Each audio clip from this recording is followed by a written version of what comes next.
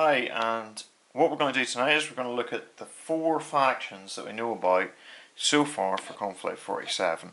And yeah, so one of the things I've always been a little bit uneasy about with bolt action, one of my kind of more bugbears is, compared with a lot of games, there's not I feel as if there hasn't been the same differentiation, there hasn't been that same variety going on.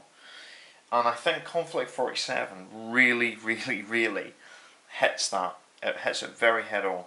I think it changes the whole dynamic a lot. So let's look at them. We're going to look at Germany, America, Britain and Russia, because those are the 4 that we know about so far. And we're going to see how they work together and see what to make of them. So the first thing, let's have a look at Germany. Germany, in terms of their special rules, you get initiative training, which basically means that an NCO is killed, you get a chance of getting somebody to stand up in their place. You get the buzzsaw rule, which you had in bolt action. You get the resurgent, Fatherland resurgent, which means that German infantry units larger than 5 may ignore the negative modifier of 1 pinning marker when taking advanced order tests, which is great. You also get if the shirts and armoured skirts. If a tank is shirts and upgrade, then things like bazookas and stuff like that and anti-tank rifles never get the +1 penetration bonus for hitting it. So those are pretty good. What is different is the flavour, and this is where Konflikt 47 really brings it in, because those special rules have been about for a while. But the flavour here is very different. So what you're getting is the heavy armour, or the heavy infantry, for instance for the Germans, tends to be a little bit primitive, very early, well armoured, but not necessarily going to give you many other bonuses. And it goes, so it's kind of, they're a bit early off the mark, so there's quite an advantage there. The Germans feel quite a horror, kind of weird science faction. So you've got in there the Totenkorps, which are the zombies. You've got Schreckwölfen, which are werewolves in effect, and then you've got a kind of vampire faction, a vampire unit, which is the Nachtjäger, which are kind of flying and can rip and can kind of tear armor to pieces with their hands. On top of that, you've also got their walkers. Now, the units are actually given quite a lot of differentiation. There was some differentiation in bolt action, but it's been exaggerated by this. So what you're getting is your walkers are 4-legged, as you can see here. We've got the Thor Heavy Panzermech, which hasn't been released yet, but you've also got, if I can find it, the Zeus Heavy Panzermech, which is also a 4-legged thing and is slow. And then you've got the Spine, which is the one that came out in the starter pack. So with that, there's some really nice stuff you can do with that. You can actually upgrade to flamethrower, then you can close the top, remove the top, put flamethrower in, and that's quite nice. So it becomes quite an effective anti-infantry unit weapon. And those are nice, and they kind of feel they feel quite cool. You've also got in your tanks, I'm trying to find it, you've got quite a formidable one, in that you've got a kind of grav cannon, the Schwerfeld projector, which basically hurts things that are heavily armoured, which is quite cool. And these give the Germans a very distinct feel. There's your Spine, and your, I think that's the Thor. It gives you a sort of 6 legs, it's not 4. Oh, there you go. It gives you a kind of quite horror, quite weird science feel to them. Going to the Americans, it's slightly different. So the US, what you're looking at predominantly here is the big standout is their walkers. Their walkers are really where they come into their own, but they've also got some flying guys, as you can sort of see here. So you've got Firefly jump infantry. So speed is of the essence with these guys. And their special rules, they've got plentiful supplies, so they can re-roll rolls of 1 whenever they're shooting. They get fire and manoeuvre, the same as they have for bolt action. They've got modern communications, which means that when units take the order test to move from reserve onto the table, they do not have -1 penalty. And they've got a gyro stabilizer, which means that whenever they're moving, it's easier for the tanks to shoot. Those things so far so similar, but the speed aspect of the American troops really comes in whenever we start to look at these Firefly jump infantry. So basically they can fly, which means they can move very, very fast indeed. They get tank hunters, and effectively they're flying infantry, which is quite cool. Then you've got heavy infantry. I'm just going to see if I can find them. Heavy bazooka team, heavy infantry squad. With these guys, the big difference is that they don't have a slow roll compared to the German ones. They're faster.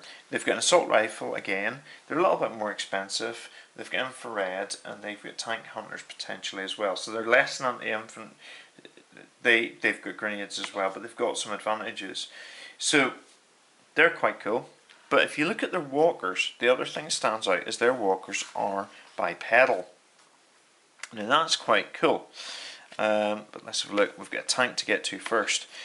They do have the Sherman TT, which basically can shoot electric pulses. Now, from what I can recall, that means that it has some rather nice rules.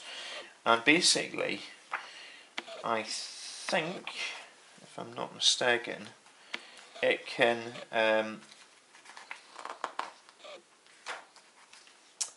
it has got the ability to fire in two different sort of styles. I can't find it. I'll check through for a second. But it can fire a couple of different ways. So it can fire a way that's very good against infantry and skips along, sort of like lightning bolts jumping between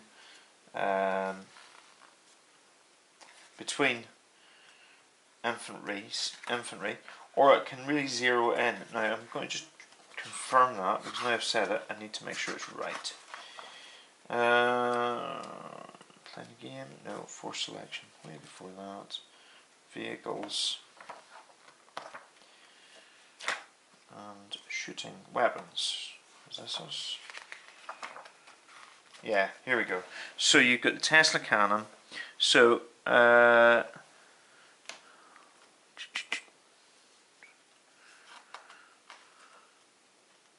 trying to find it. Weapons have two penetration values. The lower value is used against infantry and artillery. The higher value is used against vehicles. While targeting infantry and artillery, the weapon arcs to nearby unit targets. After a successful hit is roll d6, and that's the number of additional hits that's inflicted in the unit. So it hits one thing and it skips around it, which is quite flavoursome.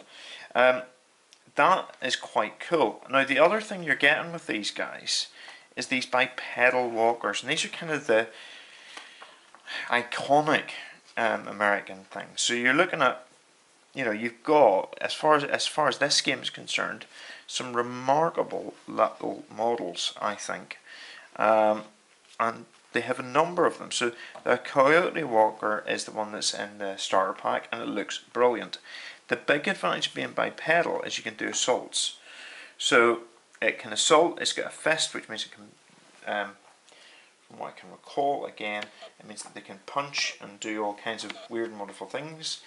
And I would love to triple check that. So they can, effectively, they can do close quarters, and they can kind of fight. So powered fists imitate the functions of a hand, and they basically allow it to fight in game. So you can imagine them sort of punching their way out. You've got the Jackal Light Walker, which hasn't appeared yet, but has got agile and jump, so it can jump really well, which is cool. And again, it's got assault. You've got the Grizzly, which has got an anti-tank gun. This is the one that you're seeing about quite a lot at the minute, with the gun in the middle of it. It's got high explosive for the anti-tank gun. Again, it's got assault, so again it can go into close combat. And then you've got the Brune, which hasn't been released yet, and it's a medium walker. It's got this howitzer. It's got howitzer, but it's got no indirect fire. But for it does have a pintle-mounted heavy machine gun, and the howitzer is useful for up close. Basically, it's used to support against heavy defences. You've got the Kodiak. You've got a lot of these. I hope you get the idea. You've got a lot of walkers. The Kodiak has got flak, which is quite useful, and it's got machine guns, two heavy machine guns, and then on one hand 2 heavy machine guns and a light and autocannon on the other one. So it's really good against infantry. And the Mud Skipper, which is again based around, let's see, platform to give jump infantry some genuine punch. So the idea of it is medium machine guns and heavy machine guns and 2 fists. So again, it can punch. This is actually you're looking at a very, with the Americans, you're looking at this very walker heavy kind of faction. Now the one that I'm interested in, I've got a German bolt action army, so I'm going to start out with the Germans, but eventually I think I'm going to go British and Commonwealth, because actually I quite like them. They've got keep calm and carry on rule, which basically means that recognising that rash action often precedes disaster, much emphasis is placed on calm thinking. British infantry given a down order may remove 1 pin marker as if they passed an order test, which is quite useful in this game. They've got bombardment, which is same is really great. So they can, when rolling the effects of a preparatory bombardment, instead of rolling 1 dice for each enemy unit, they can roll 2 dice and choose the best result. So they get better artillery. They've got artillery support, so they can include 1 artillery forward observer for free. And the bit I quite like is this national characteristic. So let's have a look. So basically, they don't say which ones these are for, but if you know your history, you can work it out. Up and at 'em. So a force with this rule automatically passes any order to launch an assault, as long as they're not green, basically, or inexperienced. Blood curdling charge. A force with this rule prevents enemy units from carrying out a stand and shoot reaction. Again, not an experienced green. Tough as boots, and you pick one of these. All regular and veteran infantry units in the force roll bonus attacks when in close quarters. Rapid fire. Any rifle armed regular or veteran unit with this rule rolls bonus dice when shooting. So for every 3 man they roll an extra dice. And vengeance. If an army has this special rule, any regular or veteran unit given an order which is within 12 inches of an enemy unit may try to remove 1 pin marker before attempting an order test. It's got a 50-50 chance of doing it. And these are quite flavoursome. These are quite good rules, I think. In terms of what they actually bring to the table, then they've got a slightly different setup. The Brits, the big iconic unit they've got is this guy, the automatons, and these are kind of their interesting unit. Now they do have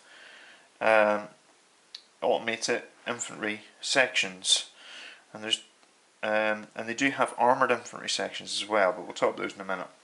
So the automatons, the automated infantry sections, are slow.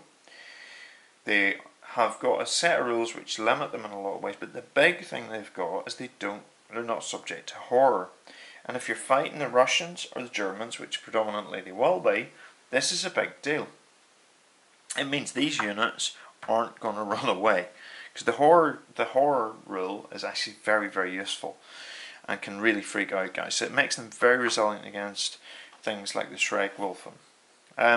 The armoured infantry, they've got a slightly different approach. So it was decided that any armoured troops should be capable of providing a punch beyond that of current infantry. Thus, British development of the Galahad armoured suits intended to overwhelm opposition's strong points.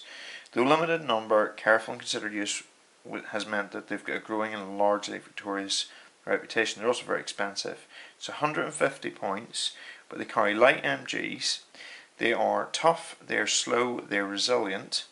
They've got tank grenades, and you can boost them up. So they're quite feisty. They're quite formidable. The automatons basically their key kind of just their key unusual unit. In terms of tanks, they receive a lot of tanks from the Americans, but they don't actually have. They've got a Cromwell T, which is similar to the American ones. They get a Tesla cannon on it. Their walkers. They get 3 of the walkers. They get a Guardian, which is a variation of the US Coyote, and it's basically virtually identical. The only difference is some difference, I think, with the machine guns. They've got the Grizzly, which is just a direct copy from what I can see, and they've got the Coyote itself. Okay, so the Coyote itself is a little bit cheaper, but doesn't have quite the same armament. So it doesn't have a flamethrower. Basically, the Guardian has got a flamethrower in there. I quite like the look of the British, if I'm honest. I think they're quite cool, and they've got an automatic carrier, which is just going to could look awesome. And I think they're kind of going to be one of those factions that it looks right. It looks kind of very British and could be quite fun.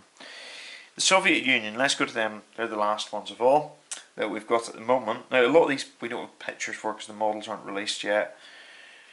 But with the Soviets, they've got massed batteries, so you can, when rolling for fire for effect, an artillery barge roll 2d6 and take the higher result before adding the 6 inches.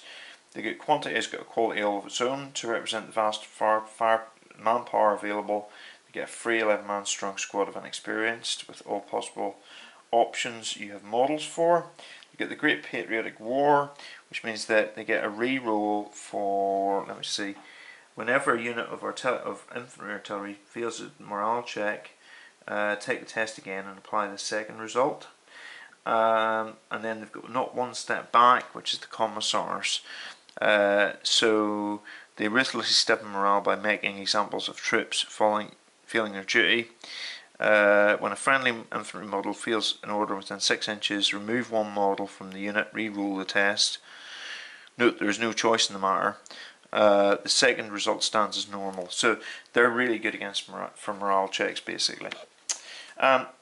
They have an odd again, they've got the heavy infantry, and their heavy infantry look very different. They look quite dust-like, if I'm really honest. If I can see a picture, I'll use it. Yeah, so this is what they're looking like. So they're quite different. They're kind of, the idea is they're basically quite cheap and nasty. They have got a different approach. They basically, cumbersome and bulky, they lack subtlety, but their effectiveness is not disputed. Unlike other nations, their heavy infantry is considered more of an anti-vehicle unit, and they have dual weapon systems, so you can select a submachine gun or an anti-tank rifle, and it goes through what the stats are. They're slow, they're resilient, they've got large infantry and tank hunter. They're quite expensive as well, but that's sort of standard. The Siberian Terrors, as far as I can make out, are these things, I think, and they are the ones with, yeah, the ghouls.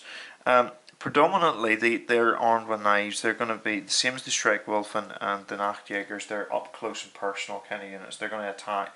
They don't have any ranged weaponry, although in this case you can upgrade them to give them SMGs. They're fast is the big thing that stands out about them, and from what I can gather, their major function, and you can actually give them flamethrowers.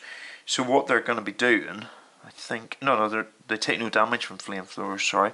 The submachine guns, the knives, these are an anti-infantry unit. They're going to scare the living. They don't get horror, actually, which is quite interesting. So they don't cause horror, so they don't necessarily cause the morale checks that horror does. Ursus infantry, I think these are the bears, are large, resilient, tough, horror, tooth and claw, which gives them extra assault attacks, and strong. They don't have any weapons. They're 66 and you get 3, so 22 each. They look pretty formidable, I think, in terms of you know, just the way they are. So the Russians are quite interesting because they're setting themselves up slightly different to the Germans, but in a similar kind of feel in a lot of ways, with those weird genetic, quite vicious type units. They got Daughters of the Motherland. Don't know very much about these at all, other than their stats. So with them, they've got fast, fanatical, tank hunters, and tough, and they get quite an extensive variety of extra bits they can get. But they come with assault rifles. They're quite expensive. They're veteran, and they've got low-level DNA enhancement. Then we have then we've got the normal units we had before. In terms of their tanks and their special kind of tank unit, it's, if I can find it, they've got a shockwave, and basically what that does, they've got a tank that creates tremors, and let's see if I can find that. That's quite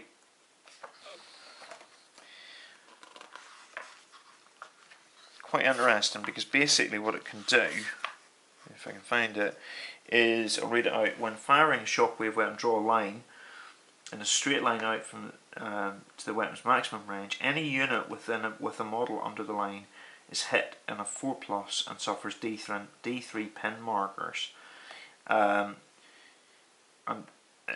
And infantry and artillery that are hit also suffer D3 hits with a penetration value +1. Vehicles hit suffer crew stunned damage result. So in terms of actually neutralising enemies, this isn't going to destroy them, but what it's going to do is it's going to just freak them out. So it shakes the ground, and it's quite a good looking model. It's in the book. I can't see it at the minute, but it's a really nice one. Now Cossack, which is that, their walkers are more limited and they're more simple, but they've got irregular rules that can run in and run out. They're basically nick and take off everybody else. So they're looking at it and they're going, okay, right, we'll have the bipedal bit of the Americans. It's light. It's not particularly great, I think, but it looks good. Then they've got a mammoth heavy walker, which is the exact opposite. They get a light walker and a very heavy walker, and it is going to be mental. I think it's a super heavy walker. It's just looking at its weapons: turret mounted light howitzer, one front facing casement with a heavy howitzer, one turret mounted light autocannon, one turret mounted light, another turret mounted light autocannon. This thing's just going to fire lots and lots. It's super heavy, and you can replace any light autocannon with an HMG. This is going to be carnage to any infantry that you deal with. And so long as you've got something to handle the opponent's tanks and armour, that's fantastic. Japanese aren't out yet. I'm just looking through to see if there's anything else that stands out as being new from Bolt Action. I can't see it. So the 4 units. This is the shockwave tank. So it's quite cool. The 4 nations that we've seen. What you're looking at. So basically, the Germans, horror based, which fits with the fascism thing, because you think, yeah, they would, if they got new technology, they would be devastating. Then you've got your Brits, who are a bit sort of odd, I think, in a lot of ways with the automatons. They look quite odd, but that's quite eccentric, and I quite like that. You've got the Americans, where it's all about speed and close assault, and that fits with the American style and exaggerates it. And then finally you've got the Russians, where, you know, Stalin is a dictator, and you've got they're quite happy to use genetic modification if they need to, and a lot is about supporting their infantry and charging forward with it. As a whole, I actually think the nice thing about Konflikt 47 is, so far what it's doing is it's exaggerating the differences, which were a little bit too small for my taste in Bolt Action.